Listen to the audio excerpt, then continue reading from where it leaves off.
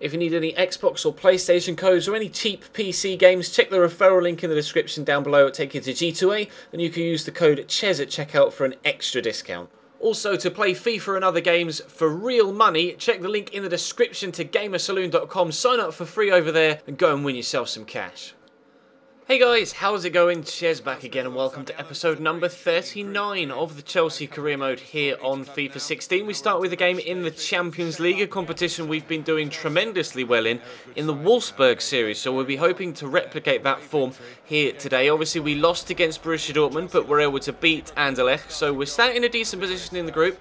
If we can get a win here at home against AS Monaco, then obviously that would put us in fantastic position to push forward and get qualification into the knockout rounds to try and retain our Champions League crown. Obviously we won the competition last year in the first season, and we'll be looking to do the same here in the second. They've got Falcao up top though. Obviously he was with us last year, and now the loan spell has expired and he's back with his French side. And the rain is coming down pretty damn hard. As you can see, it almost looks as if it's foggy because it's raining so hard.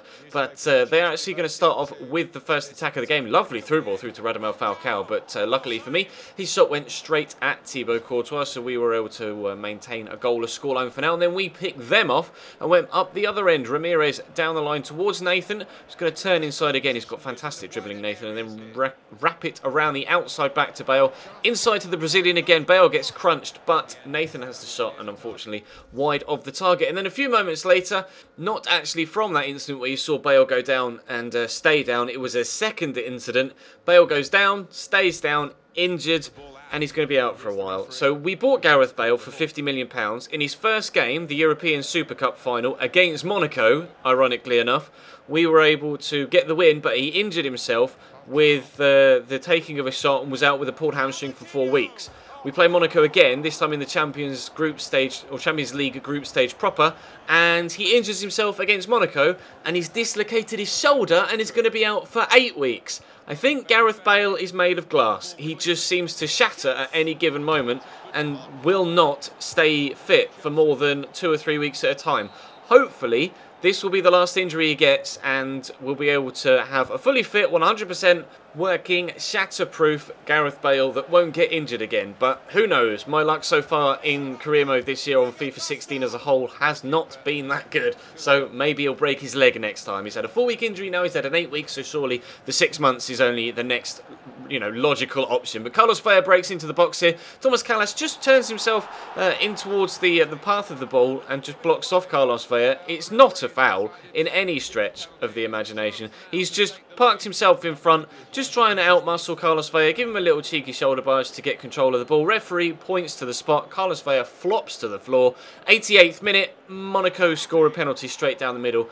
We are 1-0 down at home against the side that we should be in front against, because we've had a couple of very good chances. That was never a penalty, and the least we deserve from this game is a draw. So can we at least get ourselves an equaliser with the last chance of the game? Diego Costa back over the top to Matic. Shot is well blocked, and Lopez is going to clear it, but only as far as Cuadrado knocks it back down into the path of Smolnikov. He too is going to turn inside again to Bertrand Traore. Into Diego Costa. He's going to have a tempted shot, but another very good block.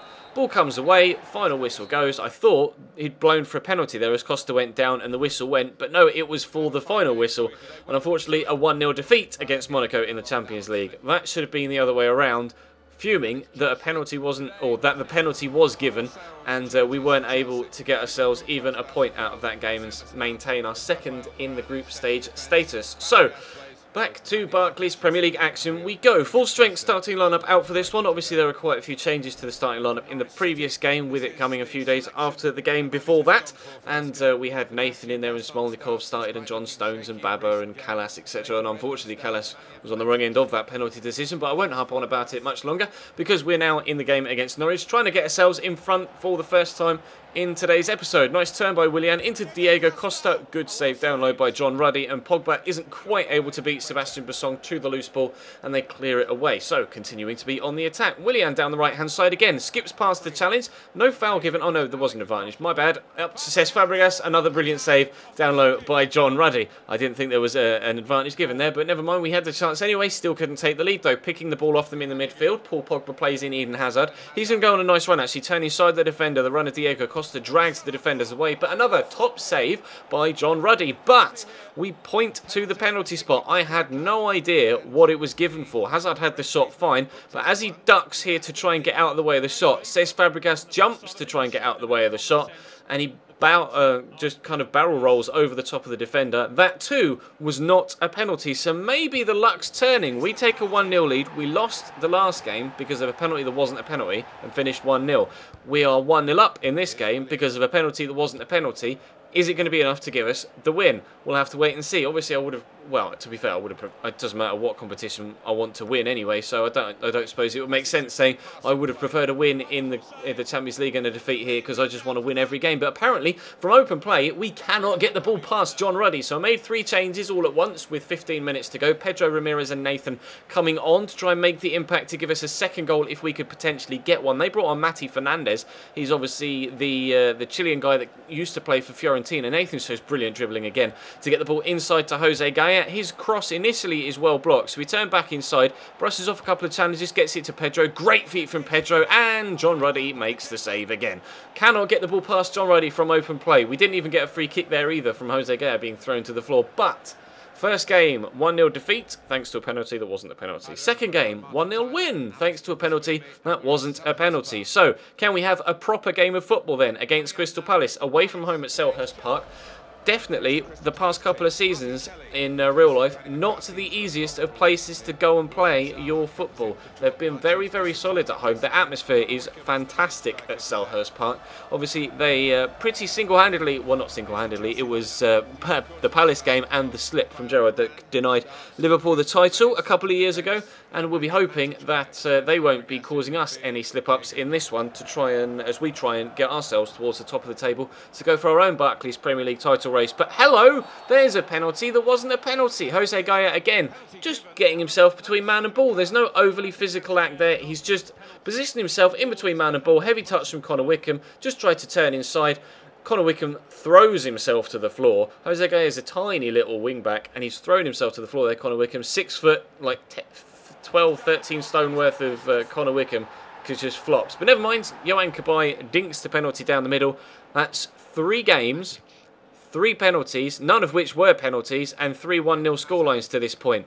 We dominated the game against Norwich, had numerous chances on goal, was planning on doing the same in this one, and fingers crossed this time around, we'd actually be able to get the goals that our play deserved and get the win. Still, though, on the attack, couldn't beat Alex McCarthy that time around. Eden Hazard, though, involved again here. Whips a great ball in. Costa with a header, but it's off target. Not troubling Alex McCarthy this time around, although we continue to be on top a couple of minutes into the second half. It's just one-way action for the Norwich game, and this one, Eden Hazard turns inside, coming all the way in, has the shot, another brilliant save by the goalkeeper from open play. We'll try and get it back again. They just hoof it clear. They were on part of the bus now that they had their 1-0 lead. Aspi into Nemanja Matic, forward to Hazard again. Lovely turn, not once, but twice. Skips past another defender, has another shot, well blocked by Veltman. Well then, let's see them hoof the ball clear again as they're on part of the bus. Matic tidies up yet again, picks it into the middle towards Pogba, towards Cesc Fabregas. Bit of space for the shot, tipped over the top of the bar by Alex McCarthy.